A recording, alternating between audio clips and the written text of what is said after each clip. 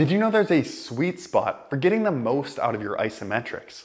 A maximal isometric contraction can only be held for around 10 seconds before force production drops significantly. So performing an all-out overcoming isometric like this knee iso push for 10 seconds would be 100% of what we call repetition duration reserve. The problem is that going to 100% is quite fatiguing.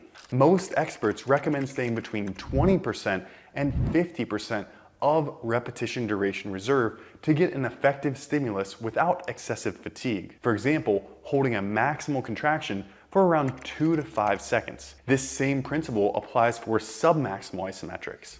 At 90%, we could hold for 20 seconds, but the sweet spot is around 4 to 10 seconds. At 80%, we could hold for 40 seconds, but the sweet spot is around 8 to 20 seconds. And then at 70%, the sweet spot is around 20 to 45 seconds. So aim to hit that sweet spot to get the most out of your isometric training.